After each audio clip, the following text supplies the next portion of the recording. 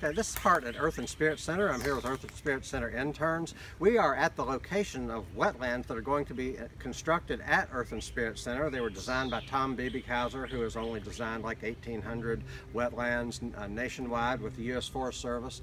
And so our interns are going to tell us the benefits of wetlands, what wetlands do, why we need wetlands. So let's go.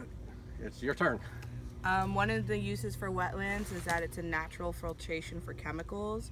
So when water is ran through a wetland, or when precipitation comes through a wetland, the peat, the soil, and even some of the organisms that live in a wetland will naturally take out harmful chemicals or chemicals that naturally appear in water. But it's shown that water is cleaner after it is run through a wetland than when it was before.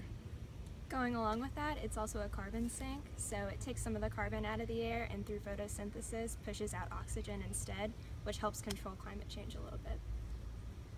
Wetlands are also a unique habitat area, and they support a greater diversity of species and provide habitat for migratory birds.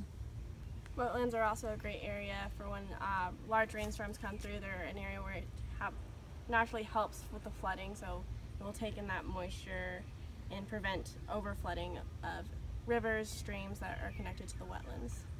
One last thing to add to that, you all may have mentioned this, but wetlands recharge groundwater.